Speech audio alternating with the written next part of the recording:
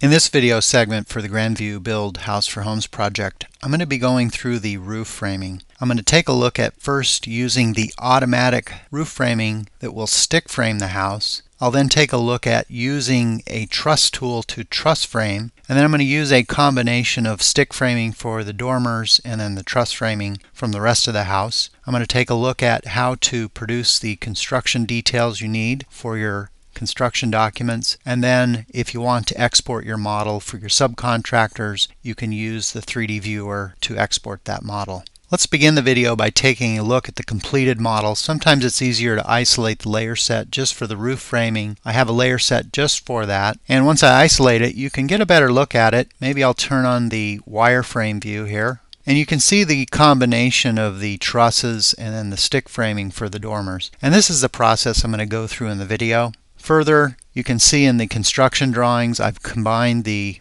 truss framing and roof framing in the lower right hand corner with the 3D view, and then finally the roof plan view in the upper left corner of the screen, and then a detail for the energy heel truss that's going to be used. Many of you that are building homes probably farm out your jobs to the truss company, and this is an example of the truss design we got back from the truss company that's one of the candidates to design the trusses for the Grandview house. I've used this information to input it into Chief Architect and replicate their trusses. Typically, I wouldn't spend the time to put the trusses in unless I just needed a section detail through a portion of the house. But I'm going to show you how to draw some of these trusses in case you want to do a section detail. But typically, I wouldn't necessarily invest the time in drawing those trusses. I would just use a stick framing tool if you need to show a 3D of it.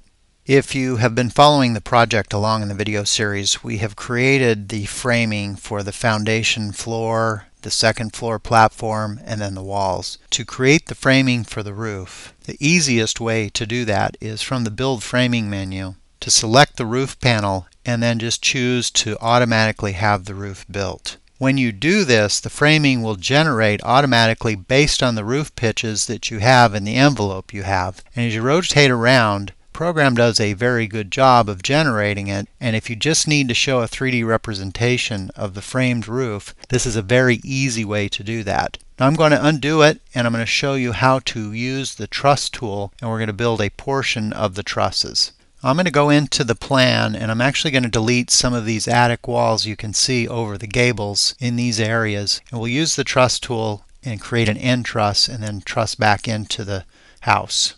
I'm going to start by truss framing the right hand side of the house. You can see in 3D what's going to happen. I'm going to do the truss layout in 2D. Using the truss tool, I'm going to come in right over the top of this wall and draw out the first truss. These trusses are designed to be at 24 inches on center. While that truss is selected, I'm going to choose the multiple copy tool, and trusses by default have a value of 24 inches loaded into the multiple copy interval, and I'm just going to create a couple of copies of that truss back in here. Now for the truss that's at the very end of the wall, that would be considered an end truss. All of the trusses you can modify. If I open up the details about that, I can specify that that is an end truss right in here. The next truss I'm going to draw will be right over the top of this wall in the front, and I'm going to create a couple of copies of that truss and pull it back. For the front truss, I'm going to go ahead and set that to also be an end truss. The way the truss company laid out the trusses is a little bit different in this area. You'll notice where my cursor is. They've put a truss in here and it abuts into this truss. Let's see if we can repeat that process in the design. With the truss tool, let's go ahead and draw our truss right through this area. And then there's another truss right adjacent to that. Let's go ahead and snap that into place. And then there are a series of smaller trusses that snap right into this area. And to make that easy, I'm going to go ahead and use the multiple copy again. It has a 24-inch value loaded into here. I'm just going to pull those back right into this area right here. Next, I'll select the truss above it. Again, use the multiple copy tool.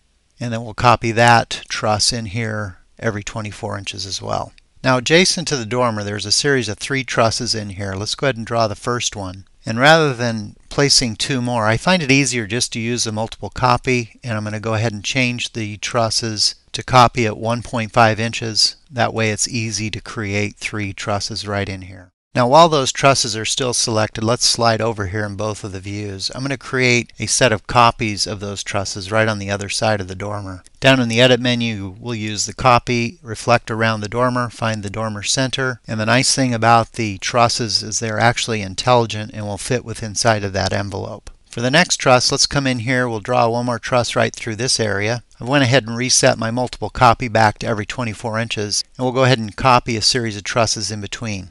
Now this portion of the roof is going to be stick framed and it's for the dormer. If you use the truss tool and you try to draw a truss through the middle of this area and stop right in here, it's actually not possible to have it stop right at the dormer. The truss wants to grow to a bearing wall. And what I have to do is actually draw a truss, a girder truss, that will be perpendicular in this area, and then the truss will snap to it. I'll draw the first girder truss right here in the front that will snap between the two trusses. One more truss at the top, and then I can draw these jack trusses right in this area right here and have it snap to that truss. Again, take advantage of the multiple copies so don't repeat that process too many times. We'll just slide a number of trusses in here. And then on the back side of the dormer, we'll draw one more truss that snaps right into there. And use the multiple copy again, and we'll copy that every 24 inches over this way. Trusses are intelligent in the program. If I maximize the 3D view, we zoom in into the bedroom area. We had a tray ceiling, and if you take a look, it might be easier if I turn on the wireframe view. You can actually see the tray is formed inside of that ceiling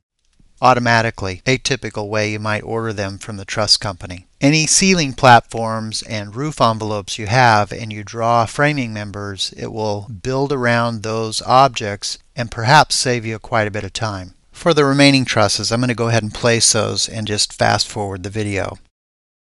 Now that all the trusses are in place, I need to fill in the pieces with the stick framing. The stick framing will actually go in and build your fascia, build out the blocking. Let's go ahead and open up the build menu and go into our framing options. And what I'm going to do is I'm just going to choose to build the roof framing. Notice over the balcony the stick framing came in. It didn't come in over the dormer. Let's go into the 3D view and take a look. And again, you can see the stick framing has complemented all of the truss framing, and it actually built the fascia on here. Let's go ahead and zoom in on the dormer area, and I'm going to turn on the wireframe view so you can see this a little bit better. Let's come down to the wireframe line drawing. A lot of times what I'll do if I'm going to stick frame a dormer is I might stick frame the dormer, copy and paste those components back later, but it's really not too difficult to add the framing in for this. Let me go into the plan view and tile my screens. I've isolated the rafter near the dormer that it did frame. Let's go ahead and select that. I'm going to create a copy of that rafter, and I'm just going to slide it over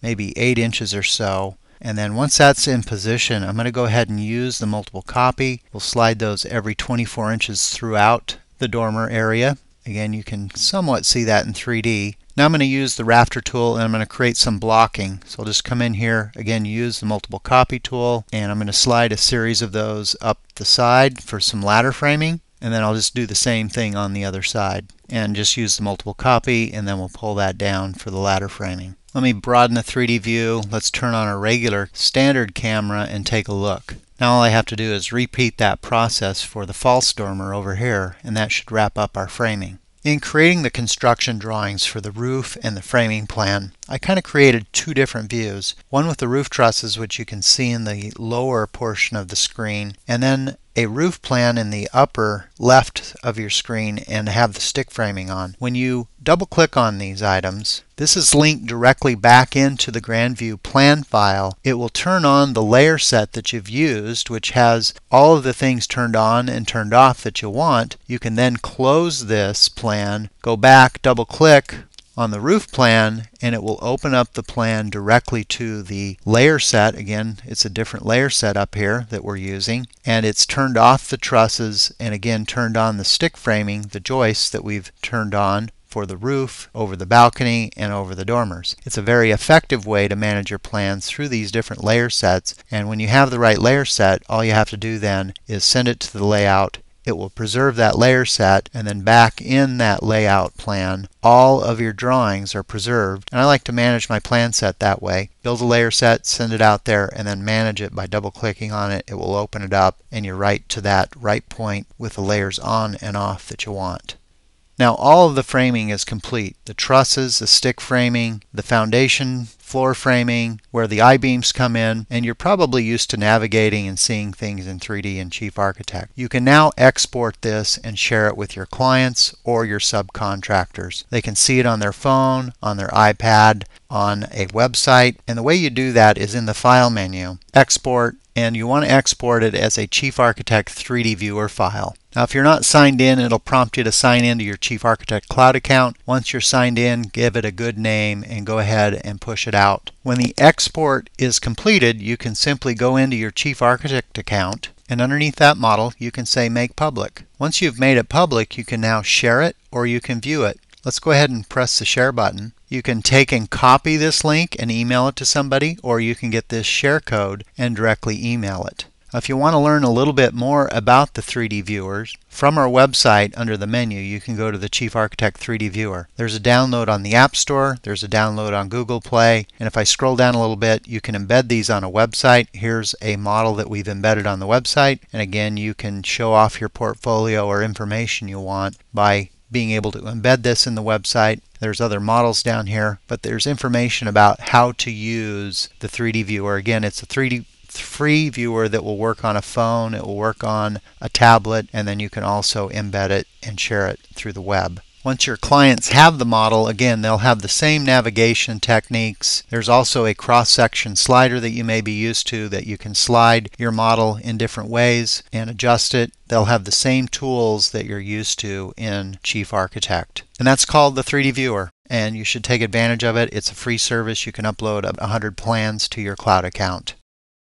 That wraps up the roof framing for the Grandview Build House for Homes project. We started out by simply using the automatic stick framing. We removed that, went back and did the truss framing, and then we did a combination framing where we left the portion of the trusses and we stick framed for the fascia, the dormers over the balcony. I showed you how I created my construction detail page, and then finally we took advantage of using the 3D viewer to export that model that can be viewed on phones, tablets, or web pages. Thanks for watching the video.